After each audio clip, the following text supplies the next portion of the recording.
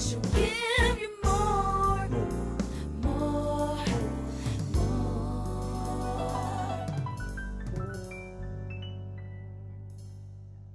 Welcome to More with Miss DeShawn, live with Miss DeShawn. Right here, I'm your host, DeShawn Moore, and we're getting ready to talk to a media guru, music artists, entertainers. I need you to get on. I need you to share this video. We're going to have a wonderful time tonight, a time talking to an amazing young man who's doing big things in the industry. He's been doing it for a while. Well, my special guest, again, is a PR powerhouse. He's an amazing publicist, celebrity publicist at that, who's worked with the likes of Rihanna, Death Row Records, so many more. He has established himself as a crisis management publicist. That means that, hey, if you're getting in any trouble or you need some help, he's the guy to go to. He is not just a media publicist or a celebrity publicist. He is a producer himself. He's none other than Jonathan Hay. How you doing, Jonathan? I'm good, thank you. Now, are you in California right now? Where are you right now, if we may ask? No, I'm not actually. Actually, I'm in Louisville, Kentucky. Wow. So you're finishing up a project. I appreciate your introduction. Very flattering. Most definitely. Now, I had called you about an interview. Little did I know when I began reading up on you, Jonathan, I promise you, I almost fell out of my seat. I said, oh my gosh, did I really know who I was talking to? And I didn't. So forgive me. So I'm still learning the industry, but Jonathan, you've got to pat yourself on the back. You are a heavyweight in this industry, and you're doing some amazing things. We're going to talk about it. Oh, thank you. Definitely. Yeah. A lot of years, and now it's kind of like it doesn't even feel like it anymore. It almost feels like an assembly line. Yeah. You know, it almost feels like a regular job. You know. Yeah. Yeah.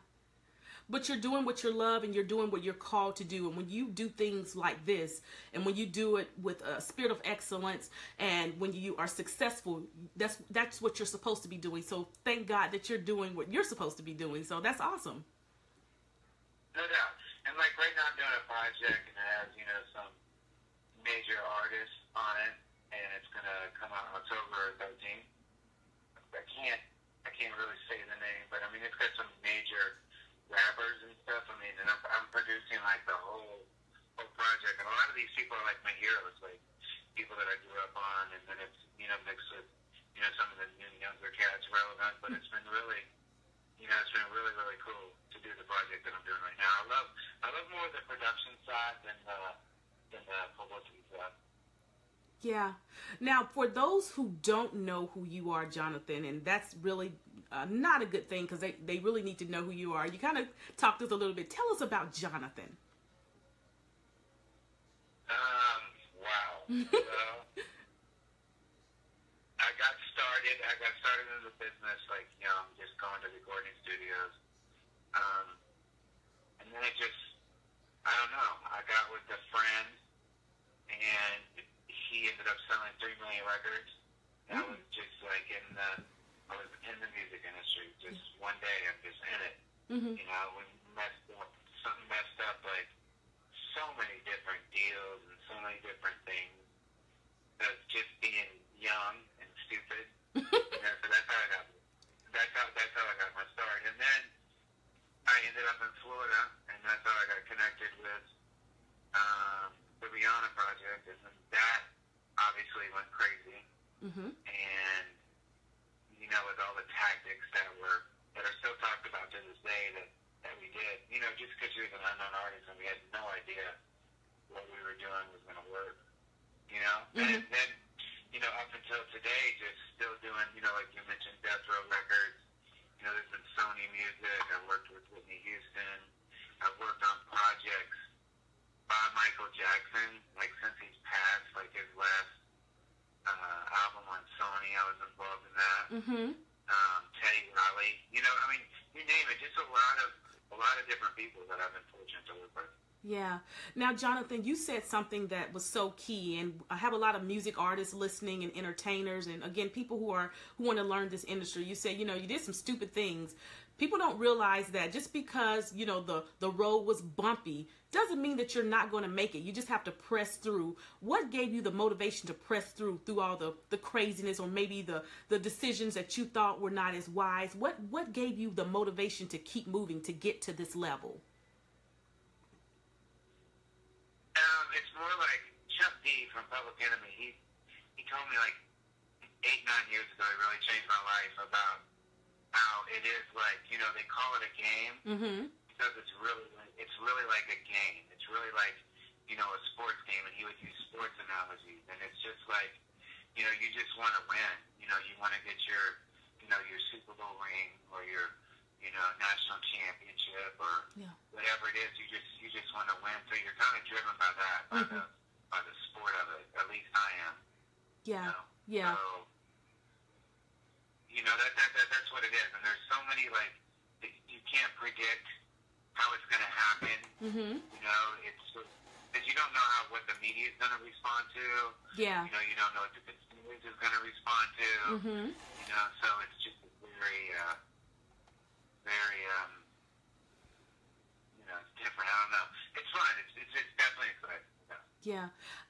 I was reading, and again, we're talking to the music artists. So here's the thing about this industry. You have to be bold. You cannot be a wimp in this industry. You've got to jump in and take some chances. And that's just life. And a lot of people don't want to do that, but you did that, and look where it got you. So we're going to start off with this question, Jonathan. For those people out there who want to break into the music industry, and they're independent artists, or they really may not even have the budget or the even being in the location, what should they do first? How should they do this business? Well, you said it before the question, is that you have to be bold, you know, and you need to have a story. Like, so many people contact me and they think, you know, because they've recorded a song and they shot a video, and it's so easy to record a song, you know, and it's so easy to shoot a video nowadays with technology. Like, back in the day, that was something. Yeah. You know, like when you went to the recording studio, it was something. Now it's like, you know, people are recording from their homes and their cars, wherever, you know? So now it's just a totally different ballgame. So, you know, recording a song and shooting a video means nothing. And a lot of people are naturally entitled to their music, you know, so they think because they recorded it, somebody's supposed to care, or they don't. Yeah. You know, and because there's so much music floating around, journalists are flooded, their inbox are flooded with, you know, music submissions to get blog placement. You know, so you've got to come with a story. If you're going to break now, you've got to come with a story. Okay. It's all about the story. Because if it's not the story, then, you know, nobody's really going to post it.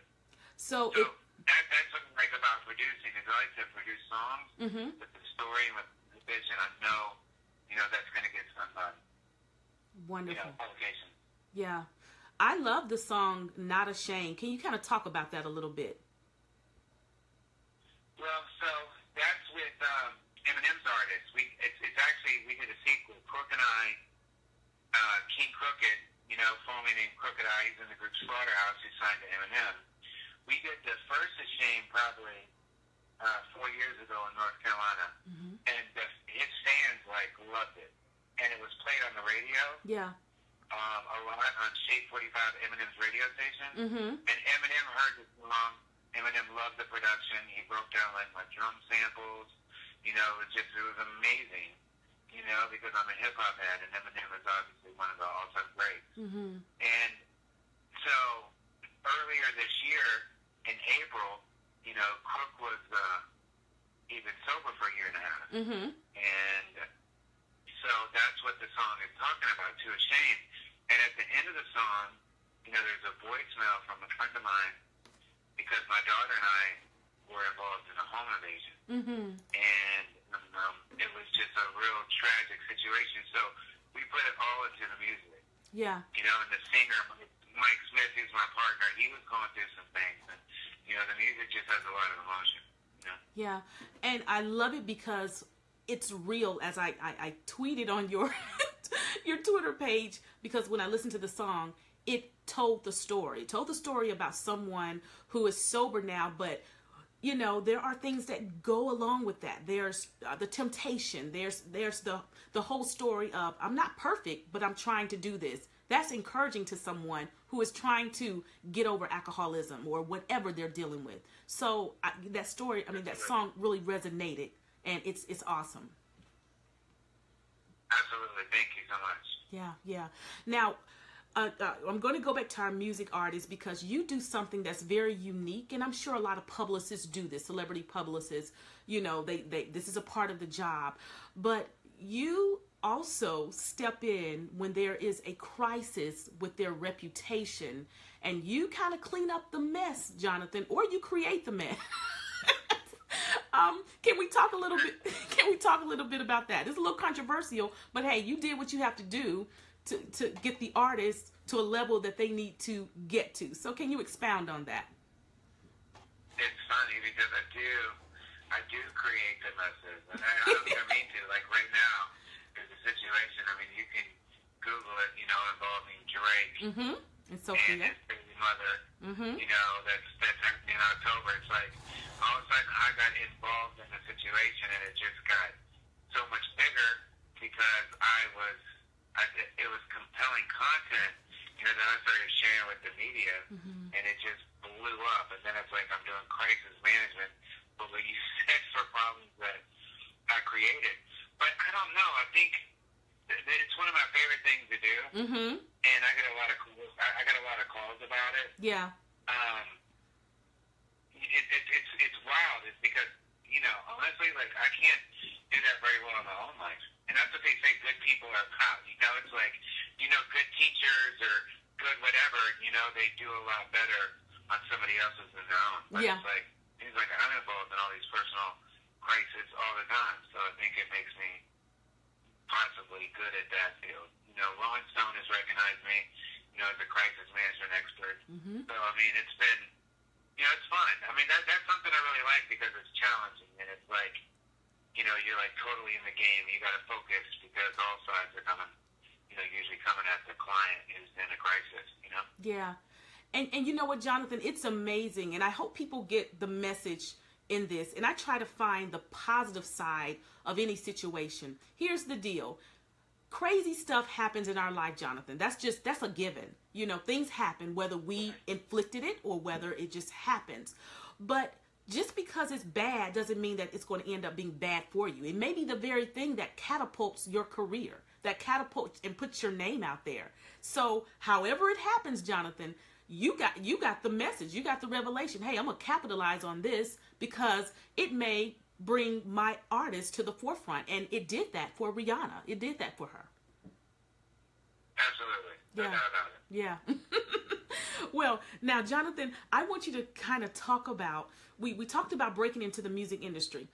For someone who contacts Jonathan, what is Jonathan looking for, and how can you tell if a music artist is actually ready to have a publicist in their life? Because a lot of times they make the CDs, they make the music, Jonathan, and I said this before in my last interview, but you have all these CDs in your garage, 5,000 boxes or whatever.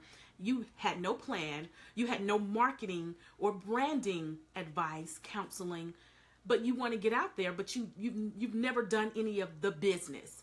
So when they contact you, Jonathan, how do you know that this is someone that is marketable, that you want to invest in? You just kind of, I can usually tell within a minute or two, you know, by usually how they contact me, you know, usually by the way they write. And if I just check out their social medias and catch their vibe, you know, because they usually have all their social media in the email, you know, check it out. And if it's something, you know, if it's something that grabs you, you know, it just, you know, it grabs you. You know? Yeah. You can't really explain it. It's just a feeling. I'm doing a couple projects right now like that, you know, really grabbed me. Like the one project that I'm producing. Yeah. You know, it's got major people on it, and it's got that it factor project. You know, I've got a few new artists that I'm really messing with, and they have that it factor. You know. So. Yeah. Yeah, I love doing that. I love developing something. I love working on something. I love creating the story, but it's patient. The artists now, some of them are so impatient because everything moves so fast. Like, you've got to, kind of like what you were saying, you got to build your infrastructure. You got to have a business plan, and you've got to have a budget. And if you don't have a budget, you've got to have a great story. And if you don't have a great story, then you got to figure out a story, and you've got to, you got to entertain people, you got to put on, your costume. People go to work every day, and they've got, they wear certain clothes or whatever is required for their job. The same thing with the music industry. You got to put on your outfit. You got to go to work. Yeah. And that's what it is. A lot of people take it so serious as something else, and ego and pride gets in the way. But it's about you gotta death to self and just not about pride, all about team, all about the project, all about the song. And, Yeah. I like what you keep saying. It is about story. There are some very intriguing people who want to hide their stories, Jonathan, for whatever reason. Maybe it's, something in their past or something they feel like, would not be applicable to their, who they are. But I feel that when people are more transparent and they are able to communicate their feelings, whether it's pain, hurt, love, whatever it is, in a song, and they're boldly doing it, that to me, it makes me respect them more, and it makes me want to listen to them and to hear them. Is that what you're saying? Exactly. Yeah. Emotion. Yeah. Spontaneity. Just vibe. Absolutely. So it's like a real different.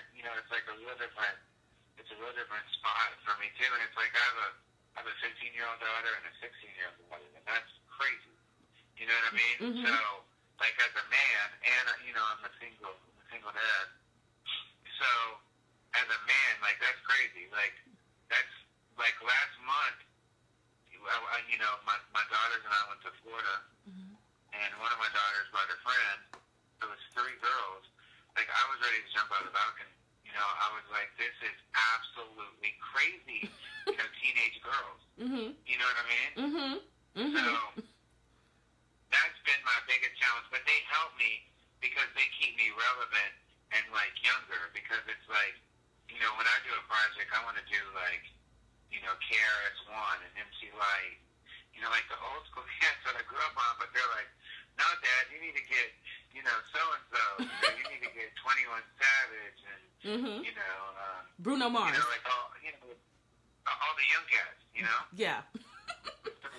And I listen to them. Yeah. We've got like a little family business thing going on, so that's good. So, you've got to keep younger people around, because that's honestly where a big part of the demographic is, Yeah, I love that, Jonathan, and that brings up my next question. There are some people out there, again, I'll go back to our music artists and our entertainers, those that want to make it in the music industry because they're listening. Some of them feel like, okay, I have a family, DeShawn, and I'm obligated to my family, and I kind of feel guilty getting out here trying to do this music entertainment thing because, I got a family. And actually what you said, Jonathan, it's a plus when you have a family or you have young people. They keep you young, they keep you relevant. But how do you move past that guilt and the feeling you get because, you have to jump into this industry. You have to do it. How do you move past that, Jonathan? How are you able to leave your daughters to do what you do and feel okay about it? I don't know. I like that answer. You're honest. It's sacrifice. It's tough. It's difficult. Yeah, it is. It is. And really like the answer, that so many people say is, I'm doing this for my kids. And it's like, I don't know how true that is because that's, because you're also doing it for yourself. You also have something else to prove. You also have, a message or a purpose or something that, a path that God has laid out for you. If you, follow that, diligently. Absolutely. Yeah. And, I'm so happy you mentioned that, Jonathan, because faith has to be at the forefront of what we do, what you all do. It has to take faith because for you to get out and do what you're doing, Jonathan, it has to take faith, and it has to take faith in God. I'm sorry, it does. No question. Yeah. No question. And, you know, honestly, like,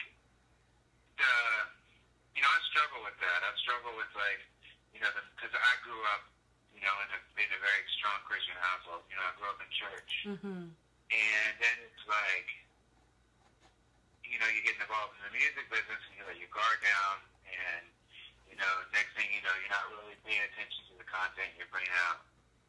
And, you know, you just kind of run wild with it. You know, you kind of, you know, make excuses. I make excuses like, well, you know, if I was working for a, you know, soda company, you know, I wouldn't tell that, you know, if you keep, you know, advertise, like, if you keep drinking these drinks, you know, it's going to be bad for you, whatever. It's like, you know, so I would just, you know, promote the music and not even really pay attention to, you know, the damage that it can do. Yeah. And so, like, I've been running wild for, like, the last year, the last few years. My content has gotten really, really, some of the stuff I promote is really not at all what it should be, especially with having children. You know what I mean? They listen to that stuff. It's embarrassing. It's like, oh my gosh, you know? Yeah. But, like I said, it was, like, God came in and intervened. And with my life, like, that's, like I was telling you, like, my daughter and I, you know, we were involved in a home invasion. Mm-hmm. And that changed everything. That's when I was sitting there, like, I was duct taped, you know, and they had guns to us the whole time. You know, the people have been arrested and all that other stuff. But, you know, I was thinking the whole time, like, this is the type of music that I promote. Violence, guns, all this other stuff. And it really, you know, God really broke that down, you know, it really changed my way of thinking and really, like, you know, like, wow, you know, I've got to make some changes and some adjustments. So, you know, I'm really focusing on, like, positive music and positive things. Yeah. You know? Yeah. Jonathan, it's amazing how God works, because before any interview or before I do anything, I'm always asking God, what's my next move and who to interview. And what I'm learning, Jonathan, although we are in this industry, the Bible says we're in the world, but we're not of the world. And sometimes God has to position us in a place that seems crazy, that seems like this is so counterintuitive or counteractive to what I believe. But at the end of the day, Jonathan, God has a purpose for what you're doing. And at the end of the day, it will be fulfilled if you say, you know what, God, just like you were honest, this is crazy. I know what I believe. I know who you are. But he is going to fulfill something that only Jonathan can do at the end of the day. So you keep God forefront. No matter what the craziness is, Jonathan, it's a purpose in what you're doing. So awesome. Wonderful. Yeah. Now, Jonathan, I know you talked about an amazing project that's coming up that you can't tell us about, but can you encourage our music artists out there who feel like they cannot get to that level, that they'll never, ever have that Jonathan Hayes celebrity publicist in their corner? Can you kind of encourage them and let them know, hey, if you keep it moving, you can do this? Yeah, no doubt about it. Of course you can. Because I came literally, I risked it all, you know? Yeah. I quit going to college. I quit everything. I lived in my car. I slept in my car for a long time. And, when we would travel to Los Angeles, at first, we'd sleep in rest areas, over New York, and, literally just living out in the car until, because I just knew. I just had, I felt like this is what I was supposed to do, and it keeps growing and growing and growing. But this new project that I can't really, talk about, it's going to be out, second week of October. It's loaded with people, and they let me produce it exactly the way I wanted to, and so I got crazy. I've always wanted to have a choir and all these different voicings and English accents and musicians. So it's really, really crazy because, Michael Jackson, I'm going off on a side road here, but anyways, because Michael Jackson, when he did Thriller, if you listen to Thriller, Michael was just a kid then, which became the biggest selling record of all time. Not a kid like the Jackson 5 kid, but 12 22, 23 years old, and here is this Thriller album, you know, which changed the world. But if you go back and listen to Thriller and really study it, you know, it's produced by Quincy Jones. And he has like all these live horns and live music, and it's very contemporary in a sense, but Michael brings that use to it. So that's why it's got, you know, so that's, you always got to, you know, keep, you know, if you believe in yourself, you know, something is going to happen. Yeah. And it's like I've had this, you know, idea of the sound, you know, that I wanted to do, and it's like happening. You know, it's kind of like a mix of Quincy Jones, you know, versus Rick Rubin. Wow. You know, and it just takes persistence. I know I went off on a little tangent there, but it just takes persistence and, you know, never giving up. Absolutely. You know? Yeah. Jonathan, my guests are, some of them are just popping on and they're wondering who I'm talking to. This guy right here, you can see him on my screen. He's a celebrity publicist, Mr. Jonathan Hay. He is the guru, music mogul, producer extraordinaire of the music industry. He has worked for Death Row Records, Sony Music, Rihanna, you name it. He has been there, and he's a crisis management publicist as well. That means that, hey, he can get you out of anything, and he is definitely a powerhouse in the industry. So if you are listening, you are privileged, because we are being very privileged to hear from him. Okay, Jonathan, I had to get that out because they're asking. Now I want to ask my audience, are there any questions that you all want to ask Jonathan? Or if you just want to say hey, because you're talking to a celebrity yourself. So this is your chance to say hey to a celebrity. So while they're posting, Jonathan, how can someone, well, let me back up. How do you reach out to a prospect artist, music artist, or how can they reach out or contact you? All my information is out there, and it's like I've been kind of toning that down too. Yeah. Because I used to really be visible as far as putting my phone number. Because if somebody's with a crisis, you know, having a crisis, you want to be able to be reached and not, you know, searching all over for the crisis, you know, management person. So it's like I put my name out there for clients. So I have the same number that I had for 13 years, but I added a different number, you know, the number that I'm calling you on, because it's like that phone, you know, just blows up all the time. Text messages, calls. So I'm kind of you know, getting out of there. But I don't know, you know, my email's out there. Email me, you know, add me on Instagram or Twitter, you know, send me a message, and if I'm into it, you know, then, you know, I'll let you know. It's just like I was telling you earlier, it's something that, you know, it just grabs you. It's got to be something that just pulls you in. You know? Yeah.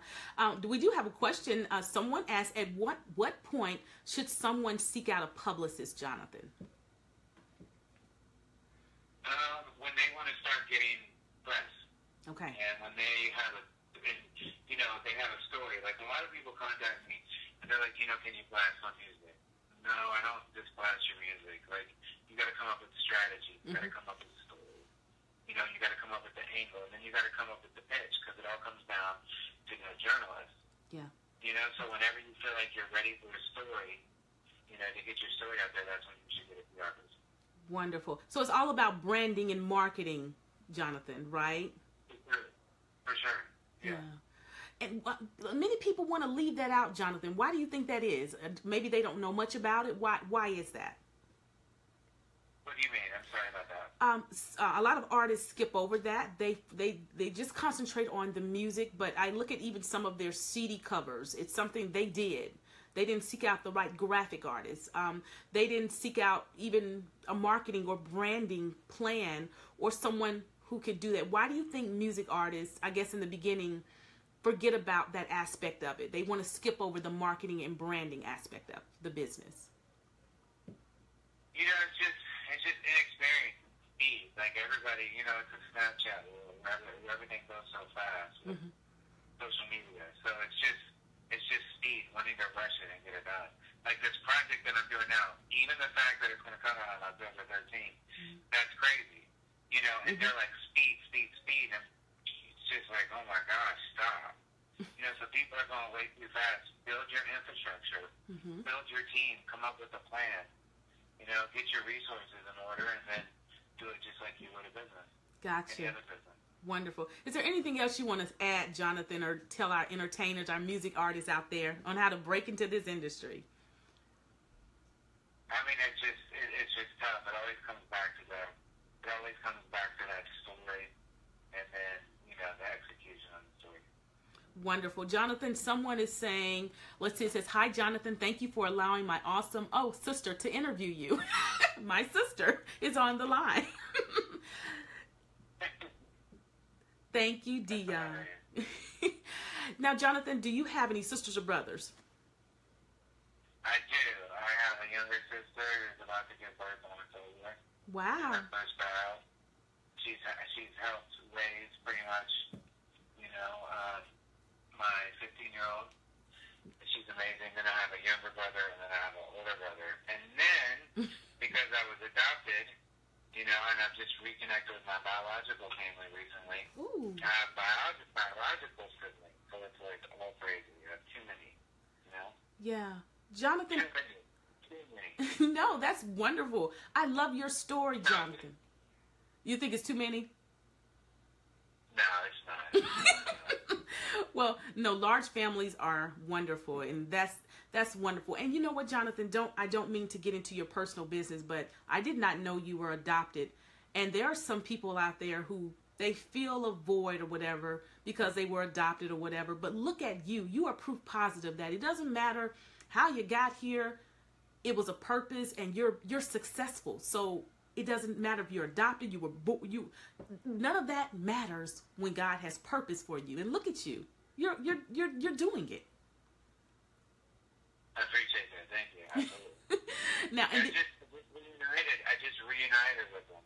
ooh, Within the last 2 years, and then I just met my biological mother for the first time in February. mm-hmm. So, Wow. and that's been a process. Like, I looked my whole life, and then someone who was very, very persistent in finding my birth parents. Found my birth parents. She worked like all day and all night to find them, and it was crazy. Like, the first time I talked to this woman, she was like, "I'm gonna find your birth parents." And I'm like, "No, because then I'm gonna find your mother." Okay. And I'm thinking, okay, whatever. But okay, yeah, sure, yeah, I know you will. And she did. And I mean, it's crazy. It's been a crazy situation. Wow, that is amazing. Jonathan, your story should be told because, it is being told, but there's so much more to you than meets the eye. So we've got to look into an article in my magazine about you. How about that? Oh, that's sweet. Thank you. Yes. Okay, we have one more question, Jonathan, and I think we touched on this before, but someone is asking if you have another. Do you have time to answer one more question? Sure, no doubt. Okay, it says, what was and still is your motivation with the changing industry to stay focused and continuing moving forward?